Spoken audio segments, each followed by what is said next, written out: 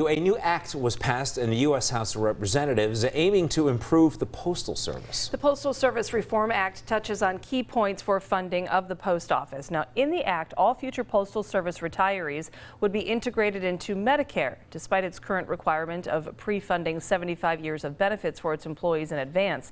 Congressman Matt Cartwright voted in favor of the act, and he says the money it will save could be used towards hiring workers and additional resources. People of northeastern Pennsylvania depend on good postal service. It's not just letters and postcards, but it's bills, it's checks coming in the mail, and it's medicine coming in the mail. The Postal Service Reform Act now has to be passed by the Senate and be signed by the President to go into effect.